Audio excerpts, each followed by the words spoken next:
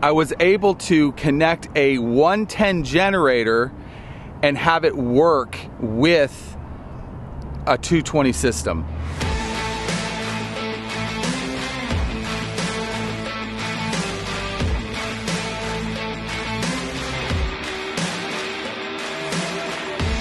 So welcome to Sacramento, California. In our last video you saw where we went and we visited the Battle Born factory, and we did a full walkthrough of how they make their batteries, how they assemble everything.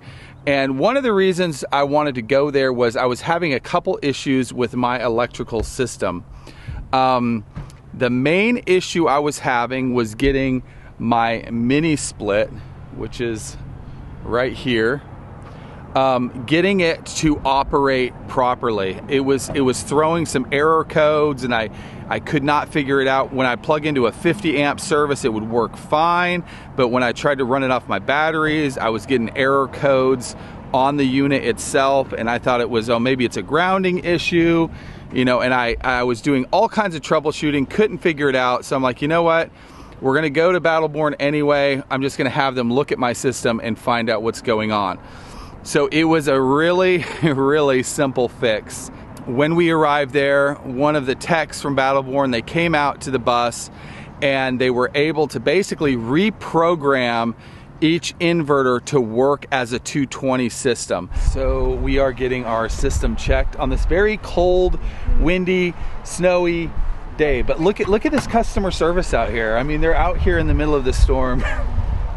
So if you're wanting to do a similar setup where you've got two inverters that's producing 220 so that you can run 220 items like my mini split here, what you're gonna have to do is you're gonna have to reprogram your inverters to work so that the wavelengths are moving properly and working together.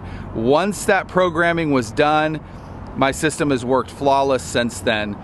And actually, I've been really, really impressed with how well our system works. We can run everything in the coach just off of our batteries. This is another thing I wanted to mention too. I was able to connect a 110 generator and have it work with a 220 system.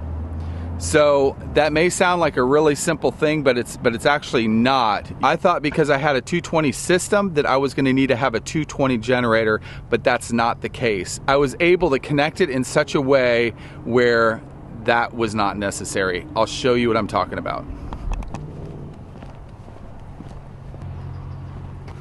All right guys, so this is my generator bay.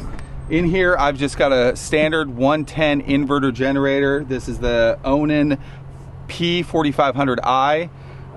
One of the reasons I like this generator is it has a remote start. But the issue is this is only a 110 generator and my system is 220. So how do you run a 220 air conditioner on a 110 generator? And that's kind of what I want to share with you guys today, because it is possible to do that. And I just, you know, when I was putting my system together, I had kind of a theory and a thought, and it has worked out. So what I did is I've got a 50 amp plug over here, and from that 50 amp plug, you know, I have full 50 amp wires running from here to my electronic switch that's in my electrical bay. So here is my automatic transfer switch. So it's this part of the switch here.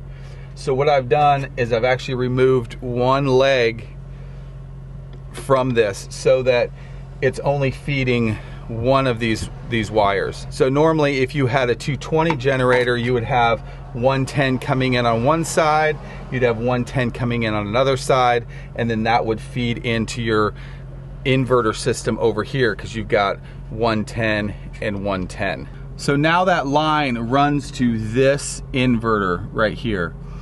And it's the only thing that power comes from my generator. So when my generator kicks on, this is the inverter that's responsible for charging my batteries. This inverter pulls power from the batteries. So because this inverter is pulling power from the generator and charging the batteries, and this inverter is pulling power solely from the batteries, I can still maintain 220. So if I want to run my heater solely on my generator, I can start my generator and everything works together as it should. So it's a little hack that you can use. You know, I didn't want to have to buy a 220 generator, and it works great. I would say the only downside to doing this way is you can't utilize both inverters as your charger. You can only use one, if that makes sense. So if you are wanting to connect your system like this and still use a smaller generator, it is possible to do that. And the generator's main purpose is charging your batteries.